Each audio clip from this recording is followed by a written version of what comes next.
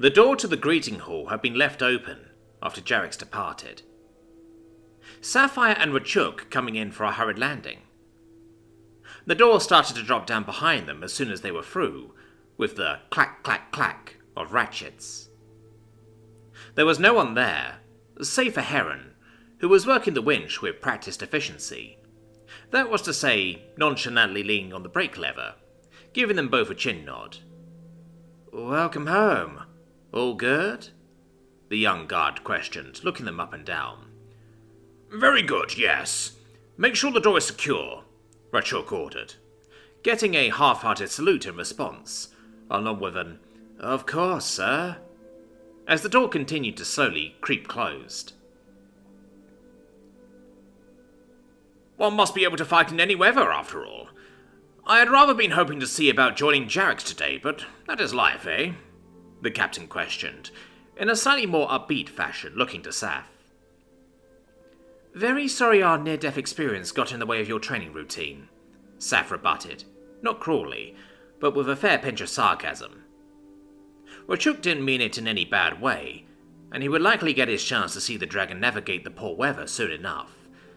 Though, if she was being honest, the real test would have been yesterday, if he truly wanted. Any weather. Quite. That, and I do believe Jarek's wanted to show off, too. Expect thunder of the unnatural variety. "That figures," Saf muttered back, suddenly wishing that anyone willingly out in such weather could damn well have gone with a drill instead of her. But this close to the keep, they could have just come right back down when they got too cold, which certainly was a luxury she would have appreciated. They had all made for the door to the grand hall, where, upon Rachuk opening it for her, she was met with the most warm, pleasant breeze of dry air she had felt in a long time. She hurried inside as to not let the wonderful warmth escape. All three fireplaces crackling gently, and a fair deal of people sitting at the long tables playing with cards by the looks of things. Rachuk hurried inside as well, closing the door behind him. He noted Sapphire looking down the length of the tables to where people had started to notice her. They were looking up and either waving hello or trying to gesture her over. "Why, yes, we have been enjoying the day off thus far. Once you have made a quick report of everything that happened, you are free to do as you please." "I better be," she chuckled. She fully intended on tomorrow being a day off too, even if everyone else would be busy. It might be a touch lonely, she realised, with a touch of bitterness. "Also, I'm going to the kitchen first, and I need a bath." She tried not to leave any wiggle room in her statement. She wanted something warm, and she wanted it now. The damn finger could wait. "Of course. I shall find someone to take a look at you. Then please meet us in the library. I am sure Mother and Dakota will want to hear all of this." And with that, she set off, trying to walk past the folk at the table. She gave them a friendly smile and a wave. They wouldn't have it, though. Tom, Jackie, and several children, as well as Adita, cut her off to say hi and hear what had happened. Saf spared them all but the shortest version of how shit the last 2 days had been, before extracting herself from the small crowd, to the sounds of children either finding the brief story cool as hell, or arguing about how they could have done it much better. She didn't care, though, as she headed down to the kitchen. She could feel her legs protesting, moving slowly and unsteadily, but with the warm, gentle air caressing her, it would soon pass. Down in the kitchen, she was in for a pleasant surprise. Ray was already there and she was making tea, as well as heating some stew. Saf eagerly lapped up the tea, almost earning herself another burn from the scalding liquid. But with a little careful slurping, the divinely warm liquid soon made it to where it was meant to go, as she savoured the warmth spreading through her neck and chest. She set the mug down with a relieved sigh. It wasn't until the third sip that she had even noticed it was sweetened. Looking up from the warm mug, she saw Ray was standing there, rubbing her hands shyly. The older woman looking like she wanted to ask something, but didn't quite dare. "Thank you, Ray. It is delicious and sorely needed." Saf all but poured, letting a warm smile spread across her face. Oh, don't mention it. The stew is nearly hot too. Is Fenki coming? Ray questioned cautiously, glancing away towards the stairs. Saf noticed the empty mug sitting on the table. She will soon. They are still walking back. Adru will need some tending to as well, I fear. Oh, I will keep it warm then. Here, I think this is warm now as well, Ray added, starting to pour out a bowl of stew for Saf. If it needs a bit more, just say so. With slightly more caution, Sapphire tried out the hot stew, and all the bullshit seemed to slowly fade away. Hungry stomachs made the best chefs, and Sav hadn't had a proper breakfast today. The cold had even made hot water taste good, and this was a good, thick stew. It was herby too, maybe even a little spiced. Nutmeg? Saf asked, looking up from the bowl after the first spoonful. Yeah, Ray answered with a smile. Pepper too. Lots of it. Helps make you warm. Oh, that's why it's so warm. It's lovely. I want to make it into pies later. Wipana got me some eggs for pickling too. Winter is coming after all. Anka wanted to make some potted meats, but we need to get more butter. Well, the shopping list should be going out tomorrow, right? Yeah, right after breakfast. Good thing you didn't miss that. Oh, I would have been so mad. You got everything you want worked out? Yeah, it is going to be amazing. Best winter I have had in years. No, even better. It might be the best winter ever. Ray quickly corrected, as Saf grew a bit of a smirk. Certainly sounds like it'll beat the best I ever had. Normally we're bored senseless by the time spring comes around here. I have a feeling there won't be a problem this year. No? Saf? Yes? Am I allowed to say thank you one more time for all this?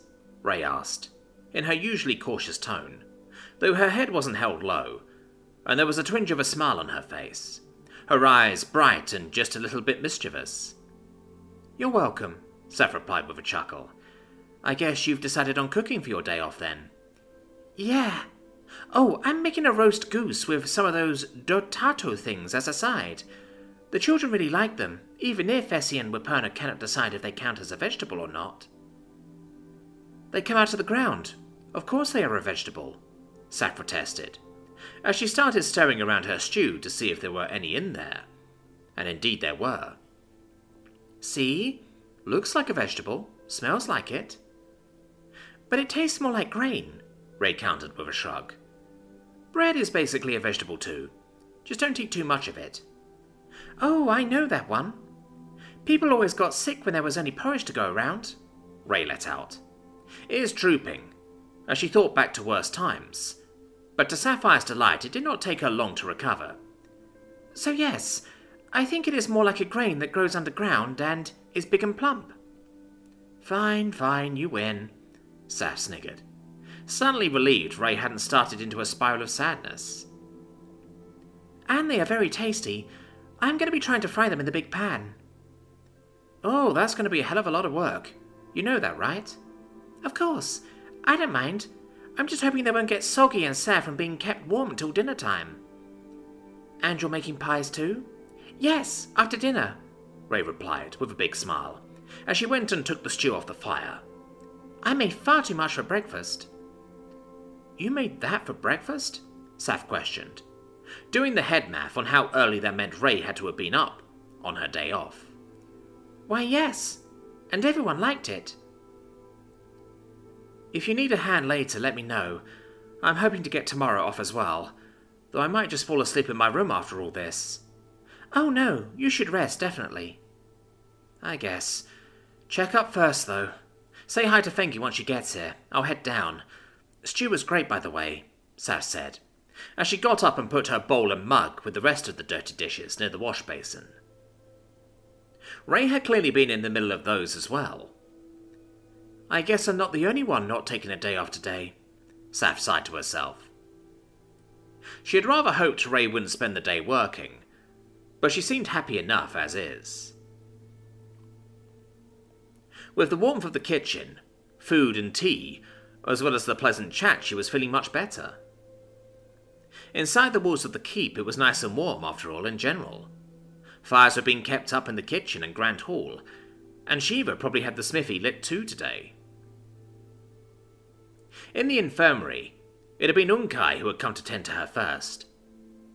To say the guy looked miserable was certainly an understatement. She knew why, of course. He hadn't wanted to come, yet here he was, face to face with why someone like him coming along had been proposed to begin with. The only bright spot Saf could find was that it hadn't gone any worse. A burnt finger was just a fact of life, but say, a crushed leg, been left for a day without tending, that would not have been good. And she was quite certain that was precisely what was going through the guy's head right now, as she saw to her finger. They didn't speak, not aside from "does this hurt, is this better," and such. When they were done, he had stepped back and given her a nod. "I think that is as good as I can get it. Dakota will want to see you in the library, though I would get cleaned up first." "Thank you," Saf replied curtly, rubbing the new bandage a little. "Is she okay?" he then asked, in a more quiet tone, looking down at the floor. Saf hesitated for a moment before answering, glancing at the guy before looking off into the middle distance towards the door. "She is fine. Sort of. I'm sorry," was all the reply she got from him, as he stood there head ducked in shame. She got up from sitting on the bed and walked to his side, giving him a pat on the shoulder. "That is how it is sometimes. But if I was you, I would be heading out in a damn hurry right now. Easier to make her believe you care if you aren't hiding away in here." "Yes, of course," he replied, almost like speaking to his mother after getting scolded. Saf had a suspicion the scolding part might already have happened, but either way he should really be beating his wings right now, rather than hiding indoors. "Well, what are you waiting for then? Get a move on, and try to bring something warm to drink. At least it's an excuse for why it took you a while," Saf added. Unkai turned to hurry out the door without another word, leaving her alone in the infirmary. "Are you in here playing games? Or have I been left out in the cold too?" she questioned, sort of hoping Micah would answer, but no reply came. Her shoulders sagged a touch as she turned, glancing about the dimly lit room. A pair of glowing eyes opened in the corner, soon followed by a smug-looking grin. "Never." "Oh, you bastard," Saf chuckled, as she livened up a little again. "What? It's a shame not to use it," Micah protested, clearly pleased with himself. "Oh yeah? Fucking catch then," Saf retorted, as she raised her hand. Reaching out with her mind, she picked up a small wooden cup and flung it at him as fast as she could. Maiko, seemingly expecting it to hurt, ducked to the side in good time, the cup sailing past and clattering against the wall. "Fine throw, miss." "Oh, shut up, you... Saf repeated, struggling to find the right insult. "Sly bastard," Maiko tried with a shrug, as he got up and sauntered up to her. "I already called you a bastard," she countered, as he wrapped his hands behind her waist, nuzzling her gently. Handsome boy, then?" "But that would make me a liar," Saf questioned, pulling her head back a touch and smiling evilly. "Oh well, we definitely can't have that." "You're so sleeping on the floor again." "Oh man. Anyhow, just wanted to say hi. Vicky has me running errands up here. Get a nap." Whoa, hang on a minute." Saf interrupted him for a moment. "Who's Vicky?" "Victoria, of course. Just don't let anyone know we still call her that." "You're kidding, right?" "No, she really doesn't like it," Micah replied with a snort, as he backed out of the quick embrace and moved to head out of the room. "I'll catch you once you have your nap, or in the morning if it's that bad, you know." Saf would rather he didn't have stuff to do, but that's life, she guessed. She gave him a half-hearted wave as he left sight, and soon enough she heard him running down the hall and up the stairs. "Least you could do was leave me up there, man." The catastrophic loss of Adita's card house following Warpog's slight accident had managed to kill interest in the game at hand, and shortly after Sass's arrival home, Essie had returned with a crying Holdy to find out what was going on. It had been a delicate operation, but one by one they had all managed to make excuses to get away from the angry mother before any of them ended up taking the blame. Well, everyone save Adita, who was seemingly quite interested in these disciplinary actions and willing to give suggestions, including coal-carrying duty, isolation, and latrine washing. Though Adita was of the belief the punishment should go to Warpog for knocking down her house of cards, rather than Holdy for his foul mouth. The following discussion on how to raise children had even allowed Jackie to make her escape despite Essie's correct assumption that the Silvered Huntress was certainly to blame in some capacity. Tom had made for the refuge of the Forge, finding Twitch already there, and doing his best on his own, which was not saying much. The demo expert had clearly been trying to hammer out plates of iron from straight ingots, with reckless abandon. The shape he was going for seemed to mostly just be described as ball. Tom had a feeling that the reason Shiva wasn't here to oversee him might be to avoid having an aneurysm while looking at the dented mess Twitch had managed to produce. In stark contrast were the fine pieces of machined brass left seemingly abandoned near the filing bench, which certainly caught Tom's attention. "Did you make these?" Tom questioned, looking at the funny little half-finished contraptions and picking one up. "No, that was of my making," Tink responded proudly, the inventor having followed him down as well. He proceeded to walk over to Twitch, grabbing a pair of tongs to hold the plate to the anvil for him, and letting Twitch swing with both hands. "It is a fuse." "Really now? How exactly?" Tom questioned, a touch bemused, as he tried to work out just how that was supposed to work. "Oh, it is quite simple, really. It is a spring-powered flywheel that slowly unscrews its own axle. When it hits the opposite side of the housing, the circuit is complete and kaboom!" Tink replied, just as Twitch whacked the plate, sending sparks flying. "Adita showed it to me." Okay, that's actually kind of smart, if a little unreliable. Wait, circuit? This is an electric fuse? "Yes, of course." "Where are you getting electricity from?" Tom questioned, with a hint of worry.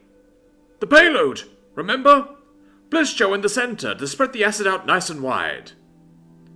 "Right," Tom replied, trying not to let the apprehension show.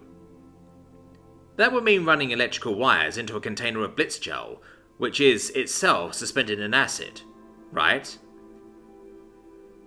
"Yes, that about sums it up," Twitch added in, enthusiasm utterly unbridled. "And you don't see any problems with that whatsoever?" "Well, you better not drop it," Tink added, as if that was all that could go wrong there. "Well, you are right on that one," Tom yielded, as he scratched the back of his head. "How are you going to make the glass?"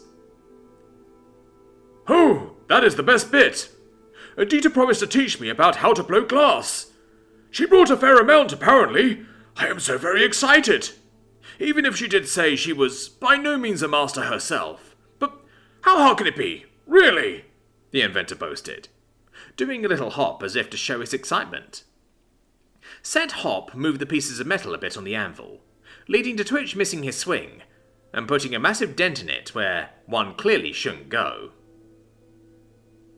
"Oops," the demo expert blurted out with a shrug, not seeming bothered as Jackie winced audibly from behind Tom. "Well, that sounds wonderful. Best of luck to the two of you. I'm going to go see what Shiva is up to," Tom replied. He didn't know much at all about glass blowing, but what little he did was mostly on how difficult it was. But if Adita could do it, or at least knew where to find someone who could, then that would be of immense value in the future. That much was assured. "Of course, don't you worry. Do you want us to come get you when it's time to fill it?" Tink questioned, thoughtfully and with genuine care in his voice.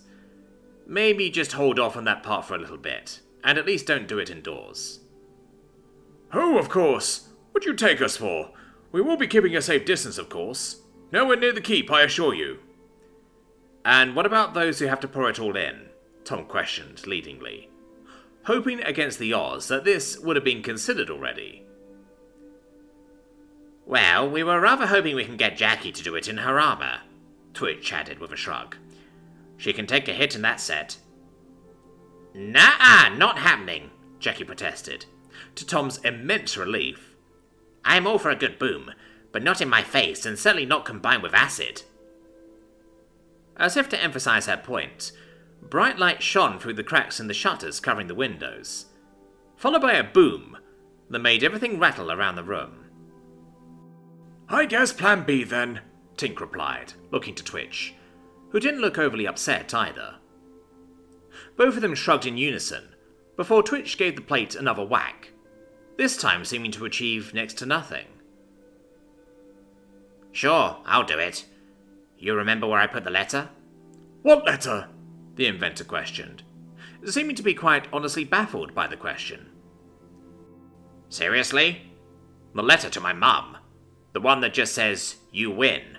Come on, I told you less than a week ago. Oh, that one! Yes, of course. Where was it you said you put it? Saf had been fearing a stern talking to, or perhaps even a full-on reaming when she stepped inside the library. What she got was a lot of concerned faces, and a tight hug from Dakota, while the rest of the room watched, which, she noted, included both Investigator Paulin and Major Jordan. I'm sorry, that was a stupid risk to run. Are you okay? How is Fengi? The gilded Huntress and de facto boss of Sapphire in all of this asked, as Saf was set back down again, a little flabbergasted. Oh, yes. Yes, she is perfectly fine. We just took a few knocks. Yes, we heard, Dakota replied, throwing a glance over Chook, who was standing next to his mother's chair. The captain replied with a slight nod, as the old lady rested her head upon her folded hands, a concerned expression on her face. And the condition of Adrel? Paulin then questioned, in a far less tender tone. She has suffered no major injuries, but the loss of the sled, the cold, and her previous injuries in addition to the beating she took, saving the two of us, has her trembling and struggling to even walk, Saf replied with a touch of reluctance. They would know the whole story soon enough. That didn't mean she had to like the fact the dragon had saved her life, even if said dragon was also who had endangered it in the first place. Adril saved the two of you? I am assuming from the slide? The Nook questioned from her chair, sounding rather surprised. Under orders? Yes and no, ma'am. Fengi's magic is a bit hard to understand, but Fengi wasn't spouting much that made sense while sliding through the mud. But it was also her own boneheadedness that got us into that mess. I see, the old lady replied with a thoughtful expression. And the logs? Soaked through, ma'am. There was a bit of a wince from the whole crowd at the rather bad news. In the future, I would suggest sticking to flying. With the benefit of hindsight, this was a terrible idea. Agreed, Dakota sighed, pinching her temples with one hand. How long until a drill can fly? If no further damage has been done, half a week to a week, Jordan added with a curt nod. We can't work in this weather anyway, I guess it doesn't matter. There is always Jarrex and Glera, Saf tried, not even sure she wanted to raise the point. Jarrex is able, though Glera would need to be bribed, I believe, Dakota replied in a sharper tone towards the end, looking to Jordan, who didn't seem to pay her much mind. But I suppose a load from Jarrex could keep us busy for a short while. We would also need a new harness for a drill. Unless you want to just lash the logs to her and hope for clear skies, Jordan added with a grumble. It would be rather uncomfortable, but not unbearable. Then lash them. A harness like that is expensive, both in time and materials. We can have a proper one done for spring, Rachuk added, in a stern and dismissive tone. She is to work, so she will work. Is there anything else we can make her do in the meantime? Rachuk, she can barely stand. She might be an arse, but give her a rest. Saz spoke up, just as reluctantly as before. But it was the truth. For the moment, a drill was a spent force. Besides, I doubt Fengi will let you. She is an asset. Sometimes assets should be protected, Paulin added with a nod, seemingly agreeing with Sapphire. She couldn't actually remember the last time that had happened, nor did it in any way make her feel better about it. Rachuk, for his part, straightened up immediately, giving an appreciative nod to Paulin. Well, that is only logical. Nanook gave a bit of a side glance to her son, before turning her attention to Sapphire. What about you, Sapphire? How are you holding up? I will be honest, ma'am. I feel like shit. I am tired. I didn't sleep much. I've been freezing all day. And I'm sore all over. Yes. Unkai's work leaves something to be desired, the old lady agreed, looking her up and down. Take tomorrow off for a start, then we shall see how you feel. Currently, I think we shall have to turn our attention to what preparations we can get out of the way while it rains. Dakota, we should send a hunting party tomorrow, weather permitting. Take Jerix out to make up for the loss of Sapphire and Fengi. Load him up. We will have the time to smoke and cure the meats while the building site dries. Yes, Mum. And Rachuk, the old lady continued, her son standing to attention. Take up Jordan on his offer to help train the guards. With this many experienced dragons and crews, you will be remiss not to take advantage. Besides, we shall be fighting alongside them in the future by the sounds of things, both above and perhaps even in here. Should we perhaps not leave the skies to those best suited, Mum? Train for corridor fighting with the new equipment? No. Leave that for winter.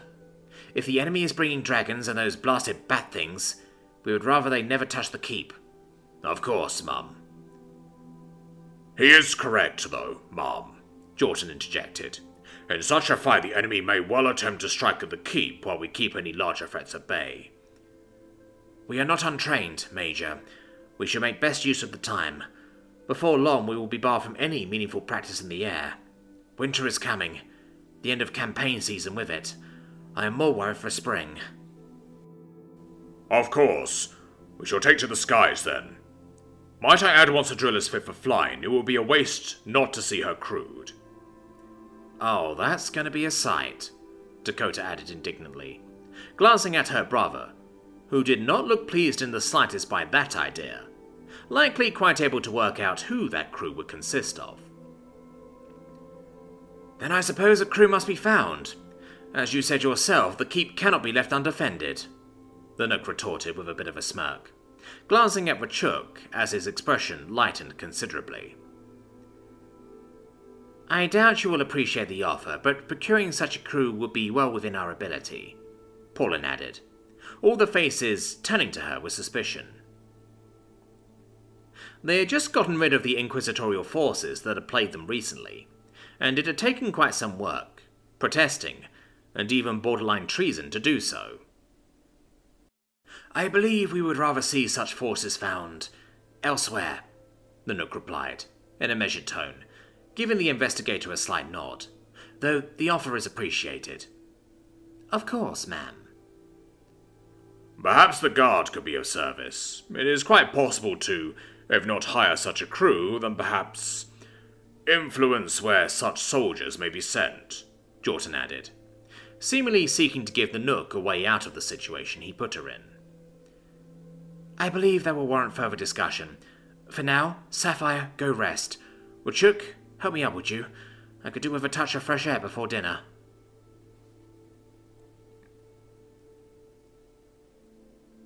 Tom had quickly abandoned the works going on in the smithy, before anything could happen that he might be held accountable for.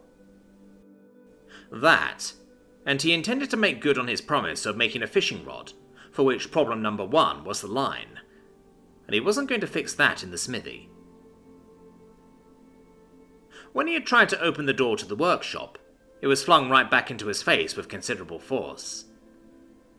His hand slipped on the handle, leading to him taking the solid oaken slab right to the face. Ow, Tom protested, rubbing his now sore nose, trying to work out just what the fuck, as he heard the door lock for some reason. "Is that you, Tom?" The voice of Whipperna of all people came from inside. Tom had expected the farm woman to be busy with making sure her precious animals were safe during the cold, but apparently she had set up shop in the workshop for whatever reason. "Yeah, it is," Tom replied in a questioning tone, feeling rightfully confused. "Oh, sorry. Didn't hear who it was. You really should knock, you know." "Right, got it," Tom replied, rubbing his nose a little more, Jackie letting out a snigger from behind him. "Kinda impressive you managed to hurt your snout even though you don't have one." "Ha ha, very funny. Can I come in?"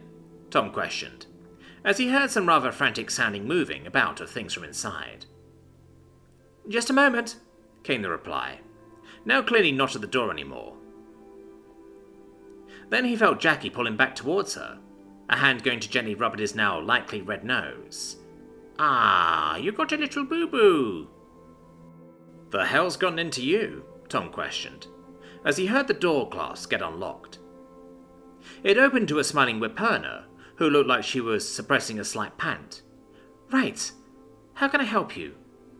I was just going to have a rummage around to see if I could find something that could make for a decent fishing line, and maybe something to make the pole out of." "Sure. Just promise not to spill the beans," she replied, sounding all chipper as she stepped aside.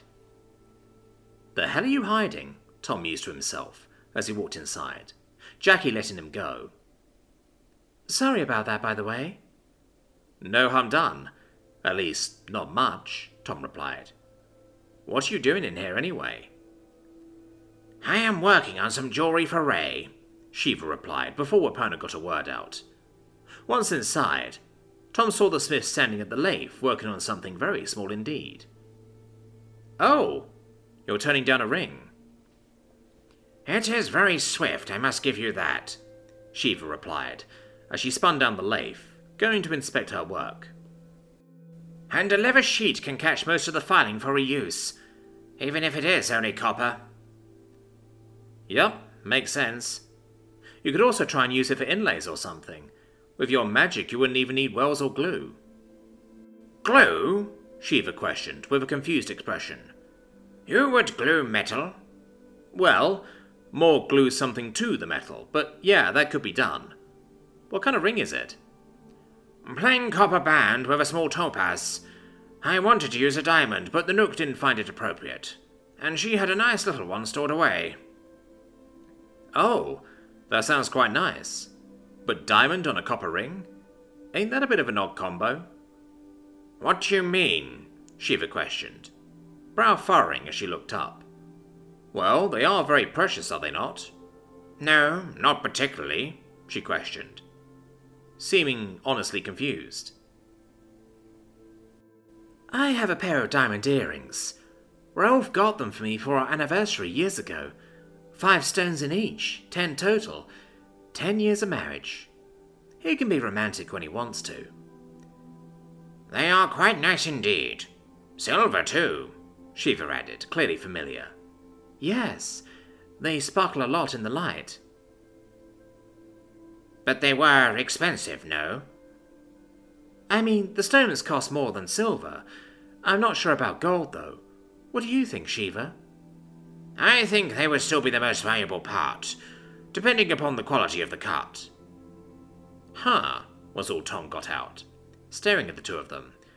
"I guess we should get to work on some diamond tooling then," he sniggered. "I do not have any gem-cutting tools.